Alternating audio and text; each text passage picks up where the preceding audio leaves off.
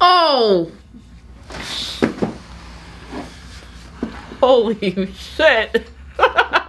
Is that like your doctor's adjustments? No. Oh, excuse my language, guys. Holy shit. Your eyes are like watering up too. Ooh. First name's Miko. I'm a chiropractor assistant. I also have a second job too. Yeah, what do you do with that? I work at a front desk at a resort. Gotcha. But where I'm from California. Can't say where, but exactly. And she's trying to respect her doctor. And so again, if she tells me in the very beginning, she goes, I don't want to say that he did nothing. I do feel better. But again, she wouldn't be here if he fixed her all the way. So she doesn't want to upset him, so I totally get it. So we're trying to keep him a little anonymous here. So I totally get it. But what I want you guys to understand is what the difference between my work and a, can't even say what he does, what kind of technique he does? You want to say that either? We won't say that. Upper cervical though. He's an upper cervical specialist, okay? So she doesn't want you narrowing in on him, who he is. And so, and we don't want to disrespect him. And so, but we want to show you the difference between the Thayer method and upper cervical. And again, we're in the same realm of ideas here. So that's why she's here. She respects the idea of upper cervical. She just wants to see how the treatment is different. And I'm going to show you guys firsthand a chiropractic assistant who works in a chiropractic office and still works for him right now, how it's different. So this is going to be a powerful video. So Miko, why are you here? What are your symptoms? Well, I'm here because... What's the number one symptom? This is the interesting one for them. The visual vertigo. I mean, the ringing in the ears, you know, is hella annoying. And so is the dizziness and unbalances a little bit. The visual vertigo, it looks like things are kind of like moving a little bit still. And then also just, I said ringing in the ears already, right? Unbalancedness, still, it's still there. I still feel like sometimes like I'm on a boat, but it's not that severe as before. So I still feel like I'm a work in progress, and that's why I want to see if maybe he can help me. Because by the end of the day, my health is more important, and I have to do whatever I can to help myself. So that's why I'm here. Good. And I love this. She got a second job at this resort for why? So that I can pay for treatment. And she gets free treatment from her doctor. Yeah. That's how serious it is. Exactly. And so again, I'm not trying to badmouth him. It's just a different technique, and she is at her wit's end, because tell us how this started. It started from nothing. She had no tinnitus, no ringing in her ears, no visual vertigo. How long ago? February this year, 2020. So literally, you guys, it could be small little things. I didn't even realize how small this is, but I was laying in bed. I was having a tantrum. I was having a bad day. And my dumbass decided to hit my head against the wall. And then literally 10 seconds later, I got tinnitus. And then I just started noticing after a month, I'm starting to feel like I'm on a boat. And then I start getting visual vertigo. And it's all because of that instance. So it's crazy, honestly. I had no idea that could happen. I have one patient who had sleep deprivation for so long, he was yelling at his wife. His wife and him were in an argument. He threw himself out the car. He actually, in a moving car, threw himself out. I have a video on that, guys. Maybe I'll attach it at the end. But wow. He threw himself out of the car, and rolled on the road because his brain was so, he had not slept for 3 days. So tantrums, you may seem crazy. Why would she throw a tantrum? Why would she hit her head on the wall? But she did, because what happens is it's not just that she has tinnitus now or vertigo now. She's had problems for a long time. We were starting to talk about this in the exam. Yeah. And so she's had ear infections when she was a baby. She was a colicky baby. And so I told her I think this goes way back, and she started bringing this stuff up. So I think this probably was a thing she was born with, and then she's been dealing with for a long time. And the hitting the head was a result of just exacerbation of what's going on. Okay. So nausea all the time. Yeah. Drunk person gait. I love that. What is that? You walk like you're drunk. I feel drunk. I try not to walk like I'm drunk, but I feel exactly. drunk. Now, she's spent a lot of money on medical quacks. You know, you guys are out there. And if you're a medical quack, go ahead and sign in and say, you know, you don't know anything about chiropractic or medicine, Dr. Thayer. I know everything. Well, you fix her, because this medical quack charged her how much money for this vestibular migraine diagnosis? Yeah, so they're trying to figure out if I had vestibular migraines or maybe lymphatic hydrops. I went to a neurologist. She happens to be like the top neurologist in Newport. But anyway, they gave me this machine. It's like a balance machine, and basically they put like a metal thing in my ear, and it's supposed to measure if you are unbalanced or not, which it did, but I paid $2,000 for that. No, $2,100. Oh, well, 21. It was $2,100. For an exam. And what happened? What was the result? Because obviously you paid the $2,100 because you're like, I'd like to get better, ma'am. Yes. So I asked her, okay. She's like, well, you are unbalanced, so you have Endolymphatic Hydrops. I'm like, what is that? She's like, it just means you're unbalanced. And I'm like, okay, but what's the cause of it? Oh, it could be anything. It could be a virus. I'm like, wait, that doesn't really make sense. And they try to get me on Xanax and diuretics. And I'm sorry, guys, I've never needed any sort of medication in my life. So it seems strange that I all of a sudden want to give me anxiety, depression pills, and diuretics. I'm like, no, this is not the answer. There's no way. So I was like, deuces. So I want to see, have you guys ever heard of this Endolymphatic Hydrops? Or vestibular migraines. Have you guys heard of this before? If you have, leave comments in the comment section because I want to hear about this because I've never heard of this Endolymphatic Hydrops. And so I find it funny. I'm now going to be treating that. Yeah, actually, I'm all treating balance, and we'll see how she does after this. Okay, so tell us how the doctors you went to. I went to an MD. I went to actually 2. I had to switch at 2 MDs. I went to 2 ENTs, and I still couldn't get an answer. So then I went to a neurologist who happens to be an ENT plus neurology in one. And I'm like, dude, like, they're not really doing None of that anything. helped until she found this chiropractor that helped her. How did you find the chiropractor, by the way? You know what? I went on Facebook groups, and I talked to, like, probably 40, 50 people that had similar symptoms to me. So that went from, like, Lyme disease groups to vestibular migraines to vestibular neuritis groups. And there was just a few people that mentioned upper cervical. And I'm like, okay, well, at this point, I'm, like, at my wit's end. Like, I might as well try it because I can't deal with this anymore. I love this girl. I just love this girl. No wonder he hired her. After he started working on her, he goes, you want to work for me? And so now I don't know if she wanted to work for him for the free treatment or because she loves chiropractic or she needed a job. But she is very well spoken, and you can tell that she's been through the ringer on this. So I think we've laid enough background here. Let's see, anything else? We have history of carpal tunnel, numbness in the fingers, low back pain in the past. She has some constipation, just more like having trouble to get started.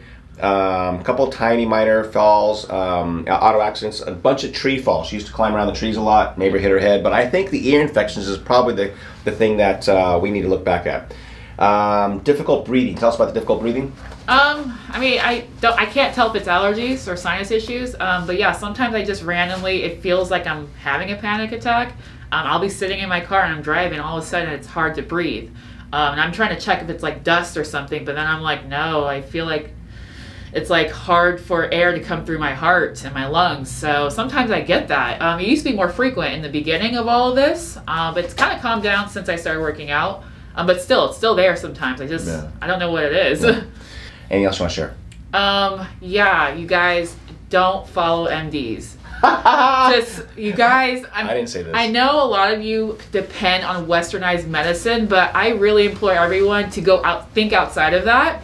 You don't need a pill to fix all of this. Sometimes you need to go more of a holistic approach. So don't let anyone tell you that you have to depend on only your MD doctor, because they don't always know everything.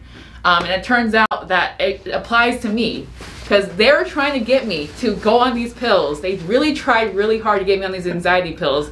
And I'm just like, dude, I was normal before all of this, okay? So I want you guys to really just keep that in mind, that you don't need to listen to your MD doctors, okay? Find something else.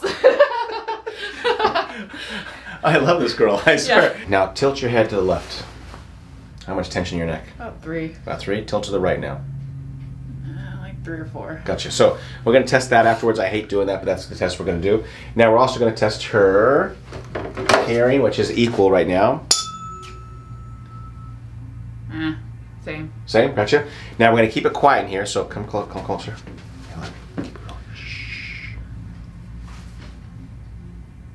About 2. And we're testing her hair tinnitus. So she hears in her right ear a little bit more than her left ear, and it's about a 2 right now. Right.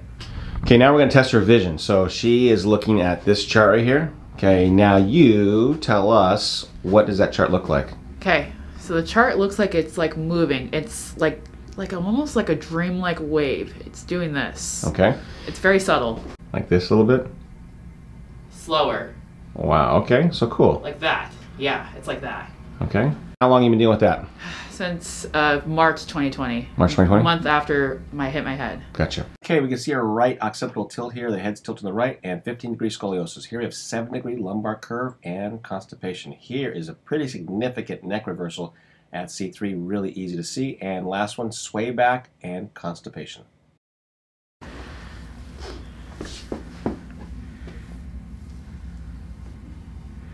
Good, right there. This way. Oh! Holy shit! Is that like your doctor's adjustments? No. Oh, excuse my language, guys. Holy Your shit. eyes are like watering up too. Ooh. I'm not exaggerating, I promise. Wow. People are gonna think you're exaggerating. So how is that different? Give them the idea or tell them what it feels like. Precision. It's concise. It's Interesting. I appreciate that. I can't describe it other than that. Which one did you adjust? Oh, C3. Wow. And so you went to what kind of chiropractic then? It was just a regular like standard full spine standard. chiropractor, Yeah, it's at the joint actually. The joint? Yeah. Oh, we love those guys. I have if you guys want to see my videos on that, I have playlists of those guys. They're really great doctors. I mean, it temporarily gave me relief, but yeah, long term, the pain always came back. So you've had several chiropractors work on you before? So in total, you're the fourth. Fourth. Gotcha. Yes. We call that body count. Wow. What? Chiropractic count, right? No? Yeah. Body count. Got it. Sorry. Sorry, bad joke. Watching too much TikTok. Okay, let this go.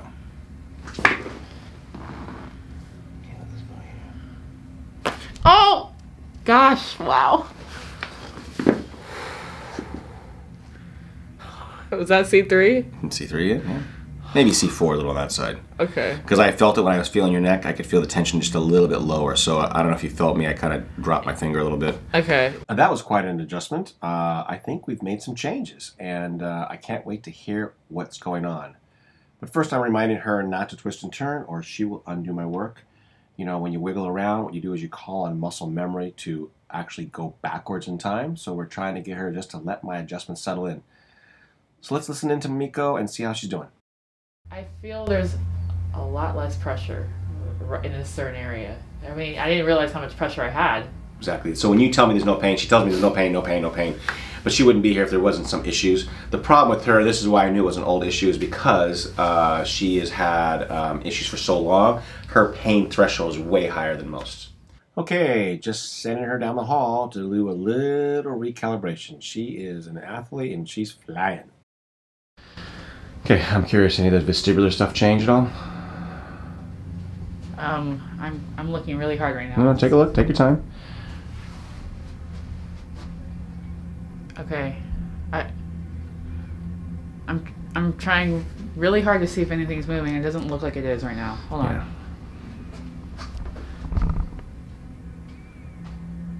Yeah. Okay. It seems like things are moving, not really moving as before. See, she works for a chiropractor. She's a chiropractic assistant, and she still wants to disbelieve that I've helped her that fast because it's been going on for so long. How can this schmo chiropractor in Southern California help me so quickly? She can't believe it either. And she's trying. I still feel like my equilibrium is off. It's still moving, but visually it looks like things are not moving as much. Like, yeah, that visual, that feeling of unbalance is your body actually improving.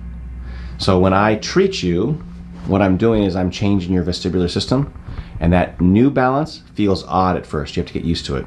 That's what you're feeling. Okay. Okay, stop. She's moving her head quickly around the room. She hasn't told me this yet, but she's moving it because she usually has this visual disturbance when she moves quickly. And so she's staring at things to see if she can recreate it, right? Yeah. So there is a little movement, but it's how much better, we'll say, just in curious. Earlier, maybe it's like 60% better, 70% better, 20% better, where are you at? I'd say about 30. 30? Now, yeah. Gotcha. And that's just because of disbelief right now, guys. But it'll get better. She needs to sleep. Once she gets some sleep, her body will set, and we'll adjust her again in a couple hours, and we'll see how she does after that. Okay, so come closer. Good. Everybody quiet again. Let's listen to her ears. Still there. Still 2. Still 2? Yeah. Gotcha. Tinnitus is actually harder to get rid of, but we want to see where it is. We're documenting what's going on. So step back, please. Okay, tilt to the right now. Like 3 or 4. Gotcha. So, 1. other way. How much tension in your neck? About 3. 2. About 3. Tilt to the right. Gotcha. So half of what it was? Yeah. Gotcha. About. Okay, so anything else we checked? I think that was it. Oh, I want to check your hearing real quick. I'm only curious about this because usually tinnitus goes with hearing deficit sometimes. So the same before, right? Yeah. Okay, good. So what do you think of your first experience with this adjustment system here? Freaking awesome. I loved it. Oh my goodness. Shocking. I say maybe my body's still in shock. Yeah. And I'm still, you know, just like Processing and just like hopefully, you know, obviously the fear is it going to come back, right? For me right now, I'm just processing it and I'm enjoying it. So I appreciate it. Yeah, no problem. So that's her first day. She's here for a 2-week program, guys. So by the time she's done here, we'll be going through Atlas work. We'll be doing through more balance work. We'll change her posture. So watch her posture, turn to the side. See, look at how crappy this posture is, and she thinks it's awesome. And you guys will see the difference. I'll do a before and after on this one. This is awful posture, and you guys all think right now, people who haven't watched my channel before, that's good posture, but we're gonna show you how bad it is, and she'll tell you how she feels after 2 weeks. 2 and 2. See you guys. See ya.